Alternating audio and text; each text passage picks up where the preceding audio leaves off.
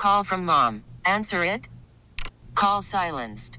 Instacart knows nothing gets between you and the game. That's why they make ordering from your couch easy. Stock up today and get all your groceries for the week delivered in as fast as 30 minutes without missing a minute of the game. You have 47 new voicemails.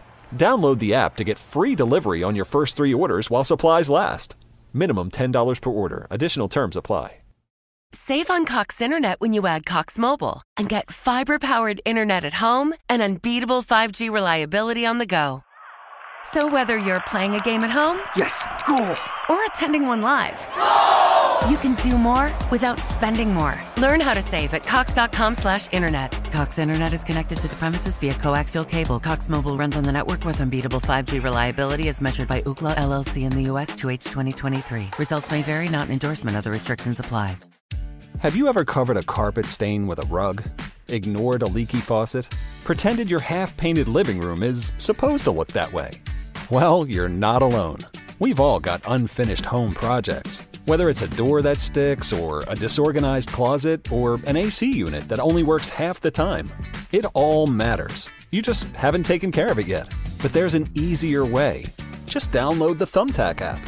You can search for what you need done and find tons of highly rated pros right in your neighborhood. Check prices, reviews, and book a pro right on the spot.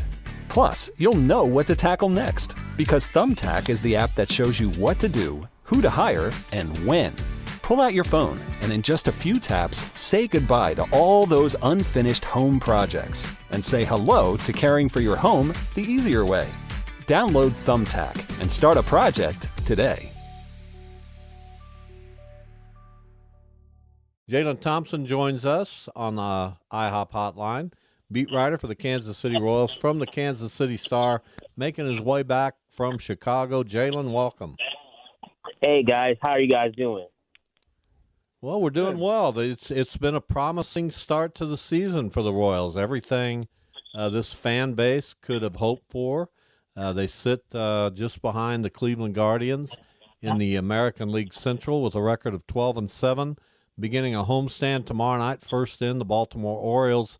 What's your assessment? The Royals are surging, and they're off, like you said, a good start. I like how the team has really come together, and they really are playing in a team effort mentality, and everything has always been about today. That's their mantra that they like to go by. It doesn't matter what happened last year. It doesn't matter what happened yesterday. What's going to happen in the future. They're only focused on today, and I think you're really seeing that in how they're playing the game. You look on the field, you see several guys making plays that are helping the team score, run, move a runner over, come through in clutch situations. And it's not just Bobby Witt Jr. like he was last year, hitting 30 home runs and stealing 49 bases. Because at times it was like, well, if Bobby doesn't get it done, who else on the team is going to come through? This year you have Salvador Perez coming back and playing like it's 2021 again. You have Vinny Pasquantino playing well. You have Nelson Velasquez, MJ Melendez, and I can just name off a lot of players that are really doing well. And also the pitching staff is also doing what they need to do and what they were signed to do with Seb Lugo, Michael Wacha, and the like. So, it's 3 weeks, so we can't necessarily draw any conclusions. But are you surprised with the way the Central is going? You have 3 teams that are playing really well, and one of them is not the Minnesota Twins. And they're not just playing well; they're playing well even compared to teams in the East and the West. So it hasn't been a bad division at all so far. Exactly, and I think this offseason, people were saying that the Central could be the worst division in Major League Baseball, and I was probably in one of those sentiments believing that as well. But as you can tell with the game of baseball, any and everything can happen. And looking at the division right now, you mentioned the Minnesota Twins are really down at the bottom, I believe, in 4th place, right in front of the White Sox. You got the Detroit Tigers playing well. You got the Cleveland Guardians playing well. So it's really, I believe, like you said, it's early, and people are going to come back to earth, and, things are going to happen where it's going to even out. But for right now, it's really encouraging to see that the Central is playing so well. Talking with Jaylon Thompson from the Kansas City Star, the Kansas City Royals. Off today, they begin a series tomorrow night at the K against Baltimore. So we talked about the hitting and the pitching, and it's both been pretty good. Where are the places you look that maybe you see a little bit of a I don't want to call it a cautionary tale, but you see a little bit of a place where let's keep an eye on this and make sure these people continue to perform or start performing. Who are some of those players that really haven't hit a stride yet? For sure. When I look at where the Royals sit right now, you really want more out of Will Smith, and you find him to be a back-end reliever, and he just hasn't rounded into the form that you thought he could be right now. But that gave James McArthur an opportunity to close games, and as you see, he has 4 saves so far. So maybe McArthur earns that role as a closer moving forward in the next couple of weeks and months. Another person that really should get it going is Hunter Renfroe. And you've seen different flashes of his swing and everything, and he hit a home run on this homestand in yesterday's game, the first game of the doubleheader. And if he can get his swing together and makes more consistent at bats, he's a 20 home run guy. That can only help the lineup continue to be strong and move forward. There's also, what's going to happen at second base when Michael Massey comes back? Is that going to be, how do you decide between Adam Frazier and Nick Lofton? Who's going to be the guy that's going to potentially have to be go down to maybe the minor league? It could be Lofton, but they have to make that decision when Massey gets back up here. And he's been raking on his minor league rehab assignment in AAA. So, those are kind of the positions that I'm looking at right now. The bullpen, in terms of Will Smith and Hunter Renfroe, they got to get going, and then what's going to happen at second base. So you mentioned earlier listing guys who are playing well, Nelson Velasquez, and the Royals didn't have any stars to sell off last year, but I don't think the trade deadline could have gone much better. They got Cole Reagans, of course, for Roldis Chapman, and they got Nelson Velasquez for a reliever, Quaz, I think his name is, Jose Quaz. So we've talked a lot about Reagans. What do you think Velasquez's ceiling could be? I think Nelson Velasquez can really take the next step in his career, and you're seeing it a little bit this season.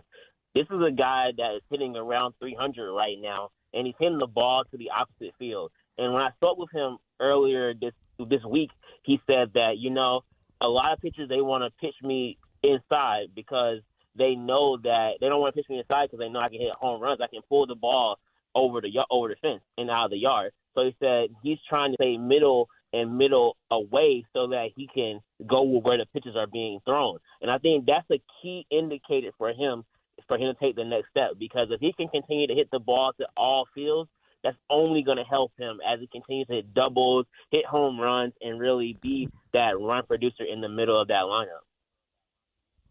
Catching up here on the Royals with Jaylon Thompson from the Kansas City Star. So I just noticed an interesting stat.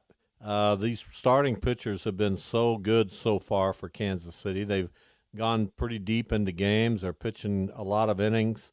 All of them have a respectable to excellent earned run average. In the starting pitching, 113 innings pitched. Those guys have issued 29 walks. That's a very good ratio. The bullpen in 55 innings pitched has issued 28 walks. So just one fewer than the starters and a bunch more innings. Is that a danger sign for the bullpen?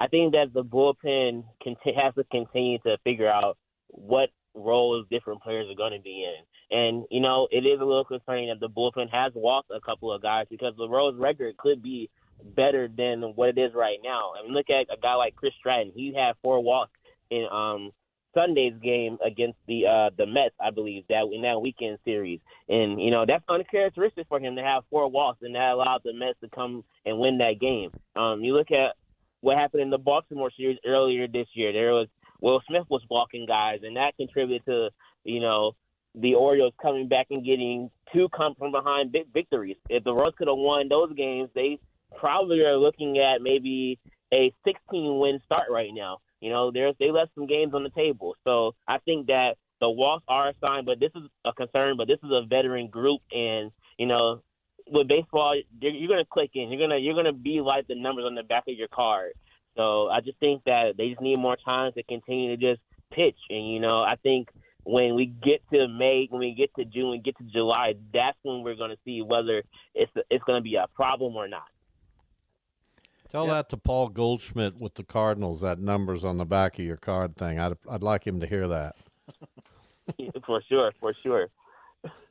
So, I was going that exact same place to talk about the bullpen, and specifically, like you mentioned, maybe just they haven't quite figured out the configuration, what roles guys are going to have. But that's not necessarily something, as far as personnel goes, not roles, that you can solve this early in the season, right? Do they have guys in the minors that they can bring up and down? Is there a temporary short-term solution for the bullpen before they can start maybe utilizing trades to do that? Yeah, I think there's some guys down in AAA that are like flamethrower. I won't say flamethrowers, but they throw hard. And if you look at the Royals bullpen right now, they don't really have a lot of guys that throw hard, throw 95, 96, 97 miles per hour that you need down there.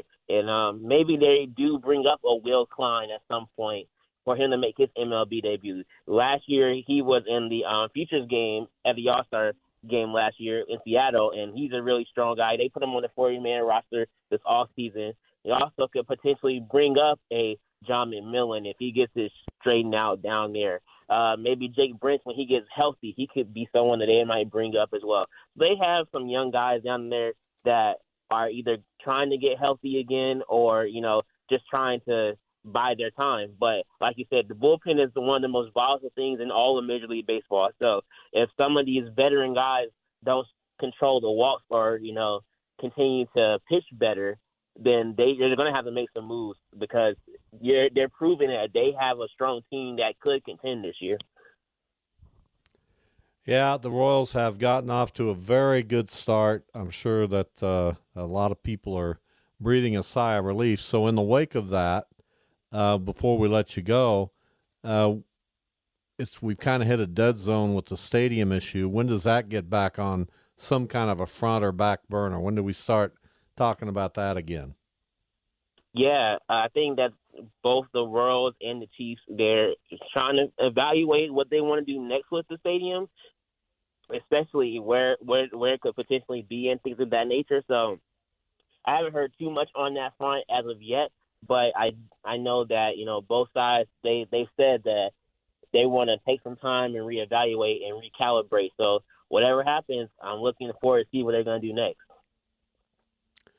Jaylon, we appreciate you getting on our show today. I know you had some travel back from Chicago. Enjoy the rest of your night off, but right back at it tomorrow. Royals in Baltimore at Kauffman Stadium. Thanks, Jaylon. For sure. I love talking to you guys, and I can't wait to do it again. Thank you again. Save on Cox Internet when you add Cox Mobile and get fiber-powered internet at home and unbeatable 5G reliability on the go. So whether you're playing a game at home, yes, goal, or attending one live, you can do more without spending more. Learn how to save at cox.com/internet. Cox Internet is connected to the premises via coaxial cable. Cox Mobile runs on the network with unbeatable 5G reliability as measured by Ookla LLC in the U.S. 2H 2023. Results may vary, not an endorsement. Other restrictions apply. Everybody knows it. Toyota trucks are the stuff of legends.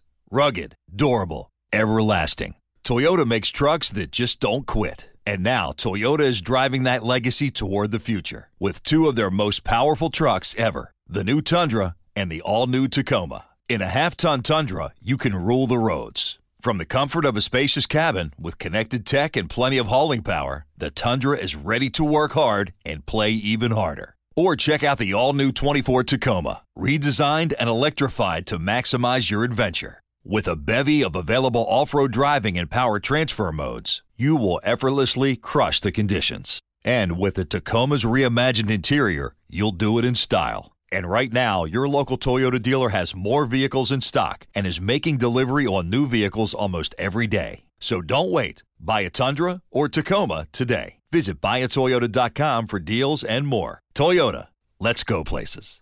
We really need new phones. T-Mobile will cover the cost of 4 amazing new iPhone 15s, and each line is only $25 a month. New iPhone 15s? It's better over here. Only at T-Mobile, get 4 iPhone 15s on us and 4 lines for $25 per line per month with eligible trade-in when you switch.